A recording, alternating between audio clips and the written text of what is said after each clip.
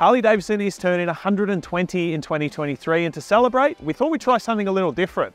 Introducing the Road Glide 3 Trike. Now, this is going to be fun.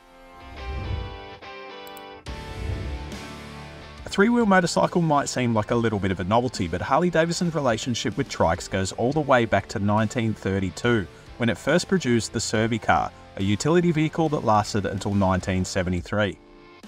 Fast forward to modern times and the motor company's trike range is a far cry from those early three-wheelers. There are 3 trikes currently in the range, including the entry-level freewheeler and the top-of-the-line Tri-Glide Ultra. But the model we're looking at here is the mid-level Road Glide 3, which starts at a rather large price point, just shy of $59K right away. And if the name of the bike didn't give it away, the Road Glide 3 adopts a lot of features from the two-wheel Road Glide Special, including the shark nose fairing and the Milwaukee-114 V-twin engine. The big V-twin puts out a huge 159 Nm but only 87 horsepower, while the engine is also complemented by a 6-speed gearbox and a 22.7 litre fuel tank. Now, the whole purpose of a trike is comfort, and when you hop in the saddle, it's clear that Harley-Davidson has ticked that box quite easily. It has a relatively low seat height of 700mm, the handlebars are nicely positioned, and the floorboards give you plenty of legroom. All in all, it's pretty good.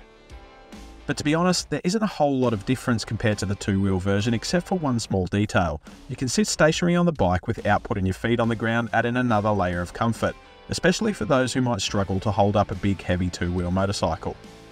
And that's not the only benefit of a three-wheeler, because it allows for plenty of storage space too, and HD has made full use of that with this sizable rear boot.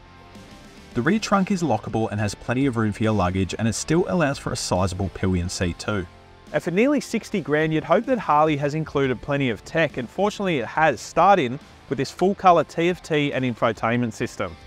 As well as offering FM and AM radio through the 2 fairing mounted speakers, the Road Glide 3 also caters for smartphone connectivity, giving you access to music, phone calls and navigation while on the road. There is plenty happening in the safety department too, with cornering ABS and traction control, drag torque slip control and cruise control all included as standard.